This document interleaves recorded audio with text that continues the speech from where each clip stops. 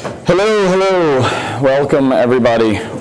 Welcome. I'd say welcome to Atlanta, but I'm guessing you've probably been here more than just this instant, so me welcoming you here is probably a little bit late in the game. But it's the first time I've seen many of your faces, so welcome to Atlanta. One of the things you may or may not know about me is that I was actually born here at DeKalb County General Hospital, so I did not grow up here, but there's some roots, so it's sort of fun to be doing the OpenStack Summit. Before I get started on this, I want to let everybody know, if you don't already know, we've got a really fun, awesome book that we put together. Lisa, who's the main author on it, is back in the back and going to be doing, oh, she's dancing around now. So everybody watch Lisa dance. Nope. She'll be back in the back, available to give them out and sign them and stuff like that. So definitely take a peek at it. There's a particularly snarky illustration on one of the pages that I particularly enjoy myself. So anyway, give that a shot. So I've only got 20 minutes, and I typically don't tend to get through my talks in the allotted time anyway. So I'm going to go ahead and jump right in.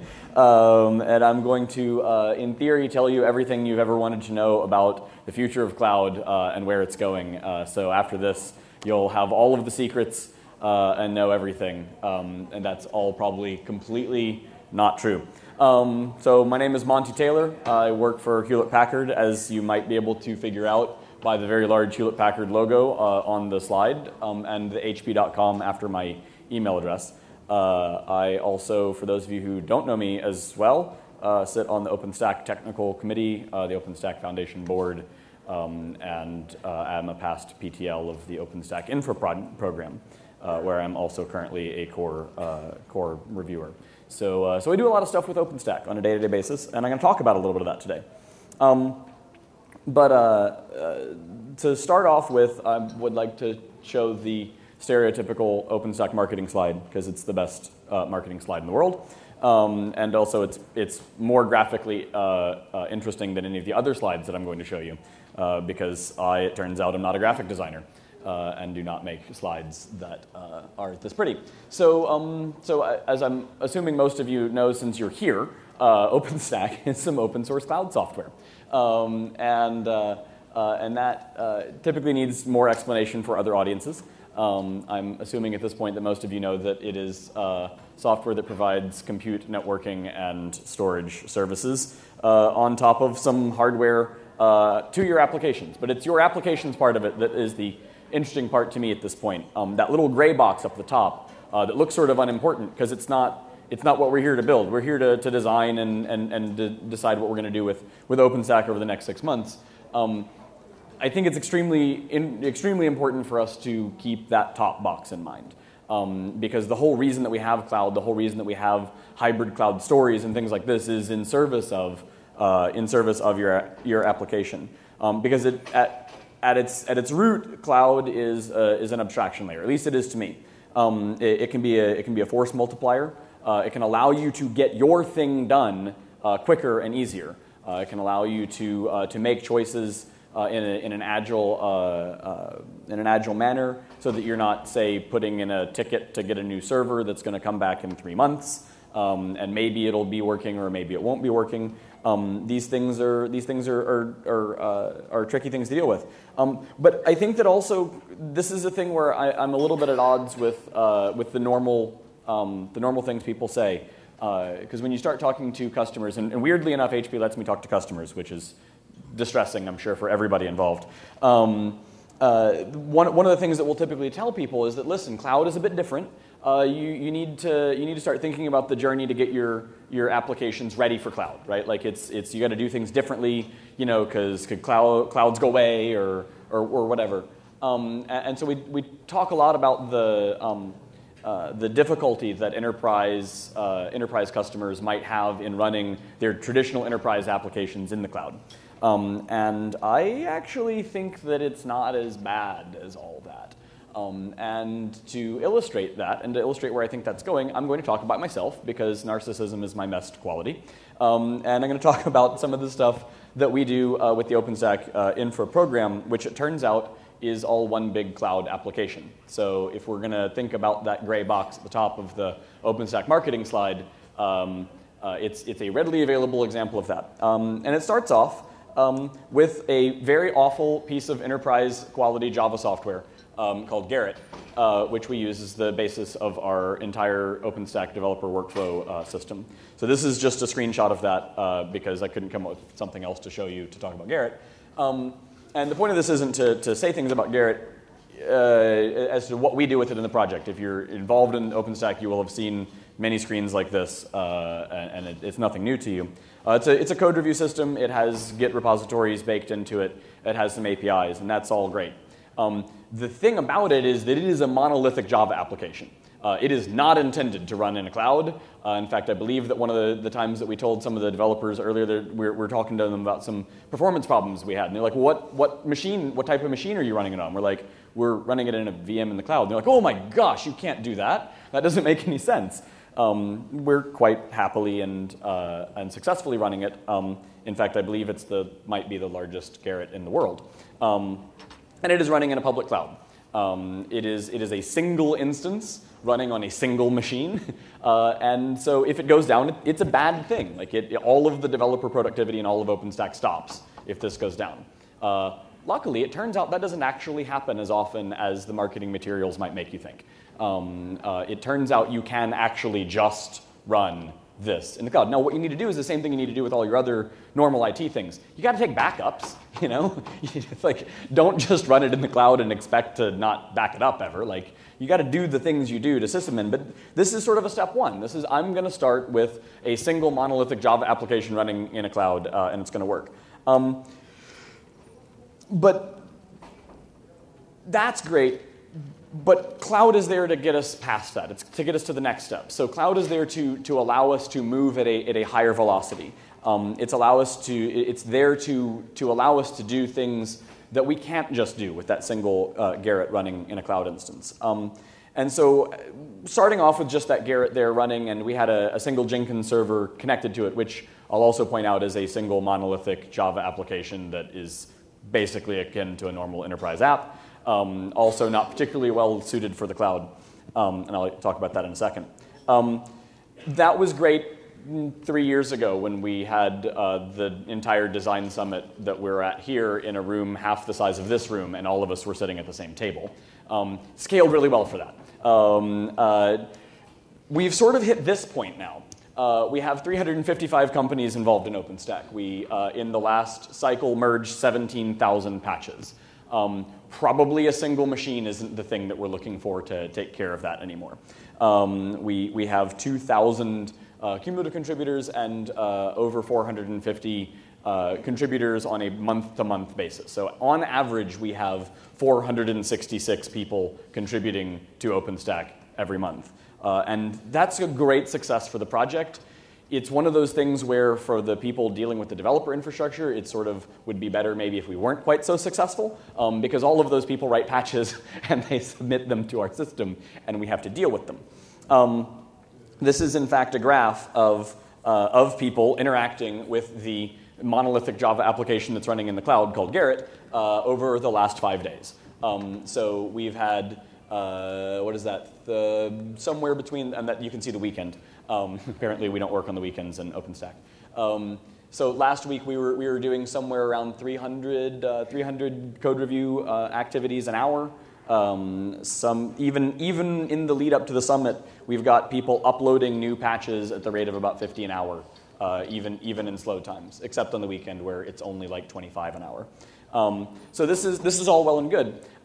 This is a lot of patches, and OpenStack is a really complicated piece of software. So we had to write some code to handle the coordination and management. Thank you. Of the integration testing of this, right? Because this isn't just one piece of code. It's a lot of pieces of code, and it's complicated.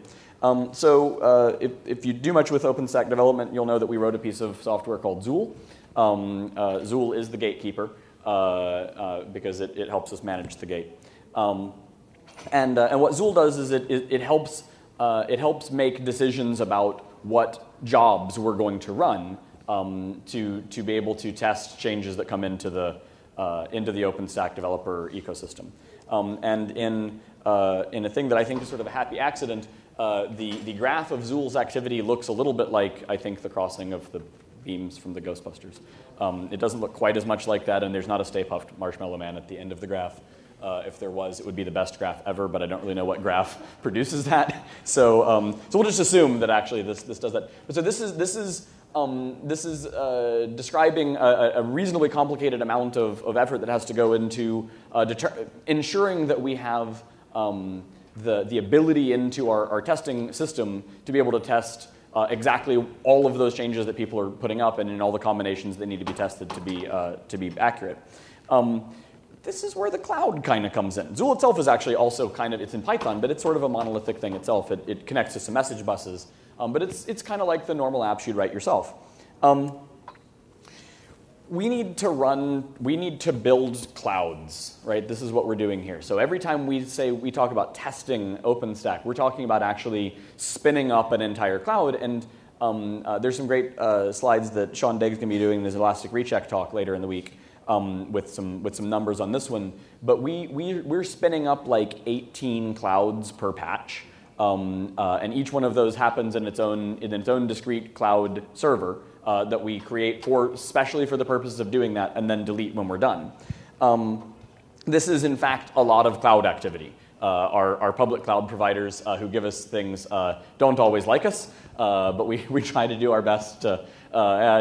Thank you, Ulf, for helping us out there, because we do things like this. This is the last 5 days of the output of our node pool system, which is what keeps available nodes available for us to be able to test on. And you can see that roughly about 5 days ago, there was a period of time where we were using between 900 and 1,000 VMs in that particular moment in time. And you can see that it varies quite wildly with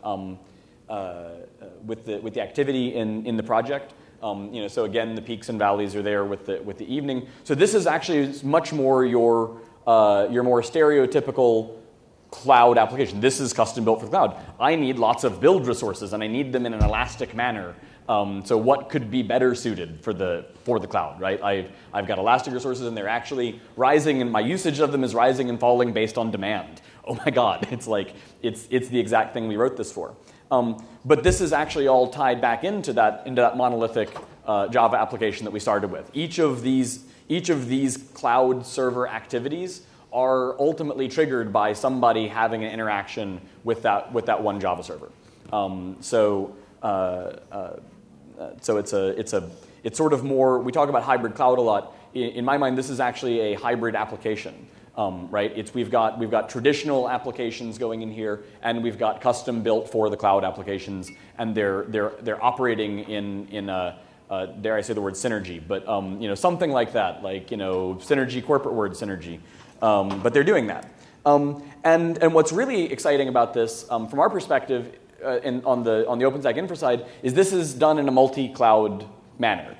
We have two public clouds that are providing us resources, and that node pool actually spans them. So I don't have a pool of Rackspace nodes and a pool of HP nodes. I have a pool of nodes that the system is using across those things, and that has been running in that way in production for a couple of years. So if people tell you that cross-cloud compatibility is a dream, I can tell you that I do it 10,000 times a day. It's pretty directly. And one of the reasons that this is really important, right? Each of the clouds in and of themselves are fantastic pieces of software. But I don't want the OpenStack infrastructure to have this problem. It's sometimes things happen. And when this happens to Netflix, people get really unhappy and people can't watch Game of Thrones or whatever it is that really happened last time they crashed. But being tied to a single cloud, a single ecosystem, means that you're in a monoculture, which means that if there's a systemic problem somewhere, your application sort of has to just suck it up and deal with that. Whereas if you can spread your load across multiple things, you can weather your application, which is the important thing, can weather more of those things. Then it gets more complicated. We're producing cloud software, right? So it's great that I can install a cloud in a VM in the public clouds. But what if I wanted to start testing things a little bit more deeply, right? What if I actually maybe wanted to test the Ironic project, which is booting bare metal? I probably can't boot bare metal in a public cloud, or at least not any of the ones that I've got access to. So there's lots of different characteristics. Even in the public clouds, we have different characteristics from them. Some of them have chosen stability over speed. Some of them have chosen speed over stability. And those are valid choices to make as an operator. And as a consumer of those clouds, I can actually take advantage of understanding some of those semantics to put some of my load in a particular place at a particular time. There's other various things, but there may be features that one of them just simply doesn't have, such as a bare metal thing. And ultimately, the point there is that one of the reasons for having an ecosystem of multiple clouds is that one size, in fact, doesn't fit all. I need to be really clear, however, it's made clear to me by product management at HP, that I'm not saying that HP condones putting children in boxes. I just want to, I get in trouble on stage a lot, and that's not the point of this. We're not selling children in boxes. So anyway, because one size doesn't fit everybody, we sometimes may need to be able to do more things. And this is one of the reasons that we started up the O project, because we've already got a whole bunch of things that know how to do elastic things on clouds, or to do orchestration with cloud workloads. So if I can do a similar thing and have a similar environment to get some multi-mode bare metal environment so that I can do similar testing that I'm doing in the public clouds for the single node testing, then that's pretty spectacular, right? And it actually gets us to this graph, which is a little blown out from the one I showed earlier of our node pool usage. This is our current node pool usage broken out by provider, and you can see that we've got usage by HP and Rackspace, but we also have two different cloud regions that are private cloud instances that are being run by the community using the O software. So I've got now a dynamic cloud workload spanning public and private cloud instances, and I'm running production workloads on those. This is happening live today. Like this is going on. This is actually a live. I snapshotted it a half an hour ago. But this is straight out of the graphite.openstack.org graphing server. Like this is the operational stuff. So it happens. And so what we wind up with ultimately is we wind up something a little bit like this. And this is a very simplified version of our architecture. There's many more lines and many more boxes in the real version. But so over here on the left, we've got some monolithic applications. We've got some things that are single points of failure. If they go down, it's really bad. And we sort of have to treat them with kid gloves in that way, and we care and feed for them. In the middle, and I didn't talk about this a lot because I'm running out of time already, we had originally a Jenkins server in here, and it turns out it doesn't scale, and that's fine. We're doing things with it that are evil, and nobody really should be expected to keep up with the evil things we do. So what we did there is we took it and made it a scale-out solution. We added a Gearman bus onto it, so that we run 8 Jenkins masters at the moment, not just one Jenkins master. And each one of those, on average, we've determined that they can handle about 100 slaves. So we attach those. Our node pool software that manages all of those nodes attaches nodes to individual things, and it pulls them out of, this is apparently what the clip art for a cloud looks like, by the way. Pulls them out of the cloud and attaches them to the Jenkins. So we have elastic combined with scalable, combined with monolithic, to get the entire thing, which is my applications, right? This is at the end of the day, the future of cloud. The future of cloud is your applications. The future of cloud is that you don't care about cloud. The future of cloud is that you run your workloads and what you're doing using cloud to get it done. And with that, I am done, and I will pass it on to the next people. Thank you very much.